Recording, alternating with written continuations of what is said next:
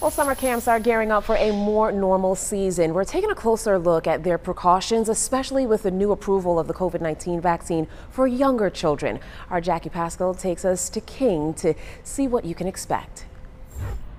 Yeah, here at YMCA Campaigns, they are starting to get some school groups visiting just for the day, but it's giving camp leaders a small taste of normalcy, that glimmer of hope going into this summer.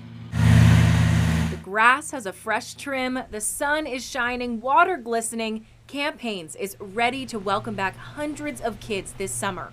Even though there's things that are different, it's still camp and it's still coming home. So many couldn't come to their second home last year due to the pandemic and statewide restrictions, limiting the camp's capacity to just 50% and cutting down its programs. But this summer, they're going up to 75% with 4 new cabins and hundreds of acres of land to space out safely. The biggest focus is going to be being outdoors as much as possible with activities, and then we're going to focus on everything will be in small cohort groups. These measures are similar to last summer, including extra hand washing and a drive-through health check-in when those kids arrive. But one recent change is vaccine approval. The CDC and FDA saying kids ages 12 through 15 can now get Pfizer's 2-dose shots. But the camp says that announcement is not changing much of their rules.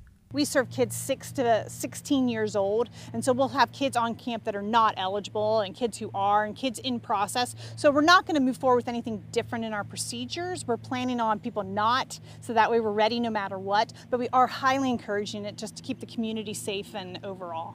The executive director says she feels confident with their safety protocols and that a fun summer is ahead.